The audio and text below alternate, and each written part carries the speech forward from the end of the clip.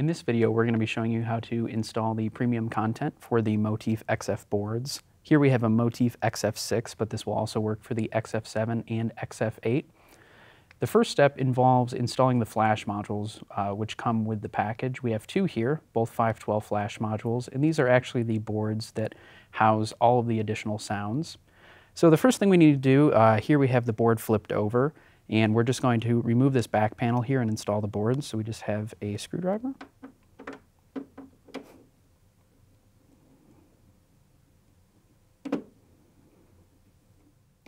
Now that we have the back panel off, we're going to install both flash modules, and you can put either of these modules in either slot. And they should go in snugly. Shouldn't take too much pressure to get them in there.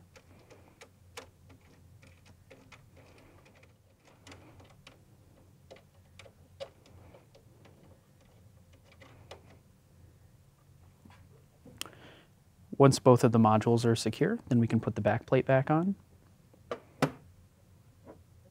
Aside from the two flash modules, the only other thing we'll need for this procedure is the included thumb drive.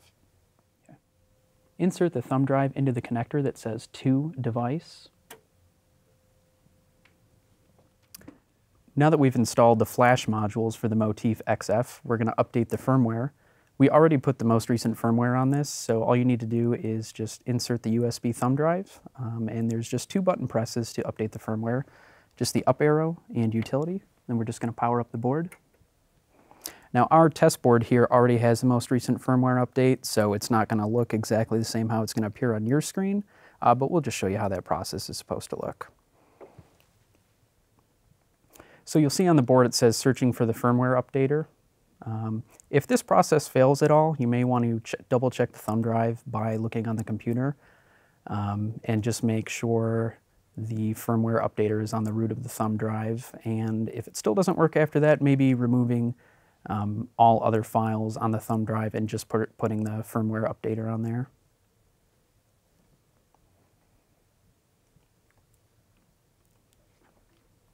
All right, and you can see that we have the most recent firmware here. So when your firmware is then, it'll say, please turn off the board, and all you have to do is just reboot.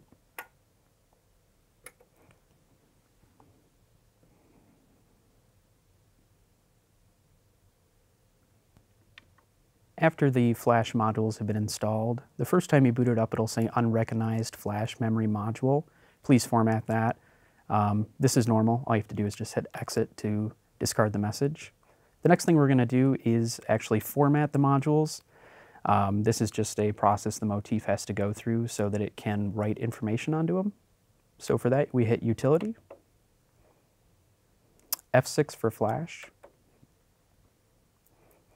And up here we have FL1, and if you use the data wheel, you can see FL2.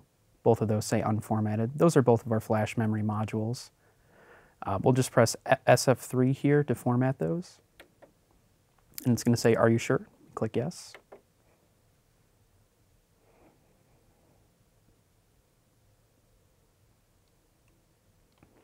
So we formatted the first flash board. Now to format the second one, same process, SF3 for format.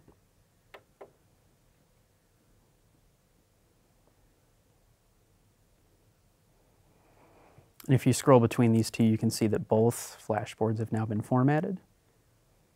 The next step is to upload the Sweetwater Premium Content. We're going to press File. And in this section of the screen here, we can see that we have a folder that says MOTIF XF. You can use the up and down arrows to navigate to that file. Press Enter to get inside of the MOTIF XF file. Scroll down one to get to the Sweetwater bonus. Enter. And the file we want is the Sweetwater_motif.x3a. This is all the extra content. We don't really need to change anything here. As long as the type says all, we're good to go. And we are just going to press SF2 for load. And it's going to say, are you sure? Yep. Now this is the process where it's actually taking the information off of the thumb drive and putting it onto the MOTIF XF. This process could take quite a while, could take upwards of 10 to 15 minutes. So if it seems like it's hanging there for a while, don't worry, just let it do its thing. And don't power down the board because that could corrupt the flash modules. Once the premium content has been installed for the Motif, we're going to just double check to make sure it's on there. Just hit exit and go to user 3. And we can see all the sounds here that have SW at the end of them, obviously means Sweetwater, and you can just go through all the banks here and just see all the additional voices that have been installed on there. So user bank 3 is where you want to go to get any of the content that was installed from the thumb drive. That's it.